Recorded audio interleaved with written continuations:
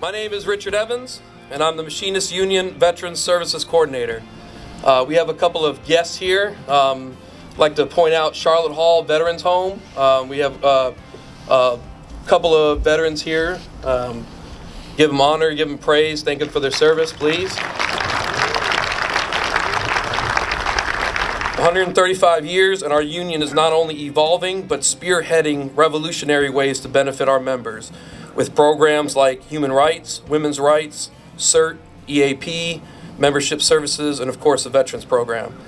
Our international president has emphasized the importance of these and other programs and has been the leader of this improvement. Today, Bob makes good on yet another promise to our members. This promise was asked for directly by our members.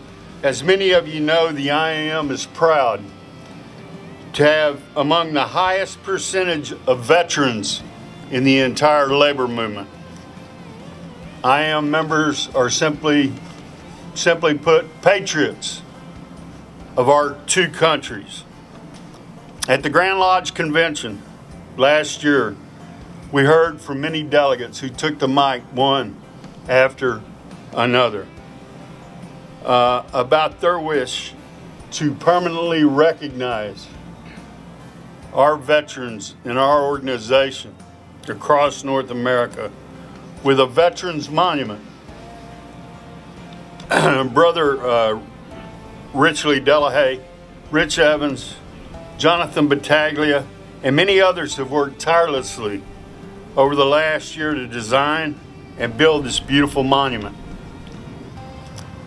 We are all proud to dedicate the IAM Veterans Monument to every U.S. and Canadian veteran who has served or who will serve our nations.